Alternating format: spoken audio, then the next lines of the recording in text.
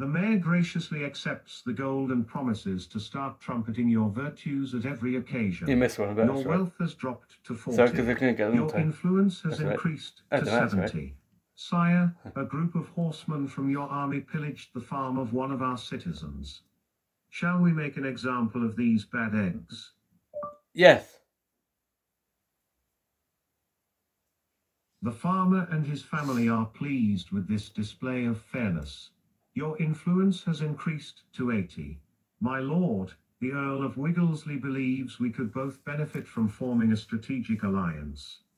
Should we ally ourselves with the Earl? No. The Earl is shocked at your reply. He left in quite a huff.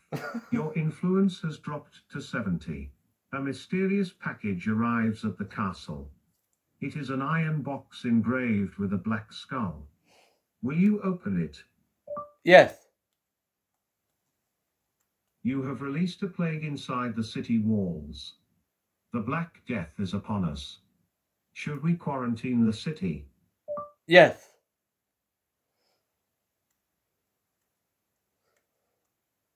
The plague ravages the city, but we were able to contain it.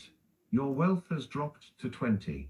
Be careful, sire. If your wealth reaches 0, the king will have you exiled for your wasteful spending. Yeah, okay, right. Your influence has dropped to 50. Congratulations, Yay. sire. You have survived for 5 turns so far. Survive for 20 turns more and Admiral Fernando de Costa will join your council. Sire, a traveling circus has asked to set up in town for a few days. Should we allow them to set camp inside the city walls? No.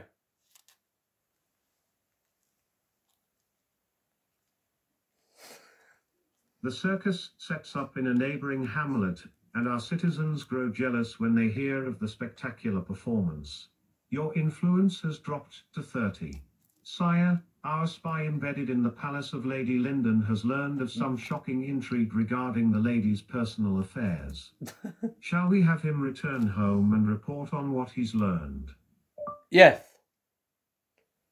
Our spy reports that the lady recently spent a drunken night in the company of the Earl of Wiggelsley. We will surely be able to use this information as leverage in the future. Your influence has increased to 50. Your cousin, the Earl of Wiggelsley, would like to pay you a visit. Are you able to host him, sire? Yes. Sire, it appears that the Earl of Wiggelsley and his 6 companions have drunk half the wine in your cellar. Shall we ask them to leave? Yes. The Earl seemed quite upset and mumbled something about not beating you sufficiently as a child. He has departed.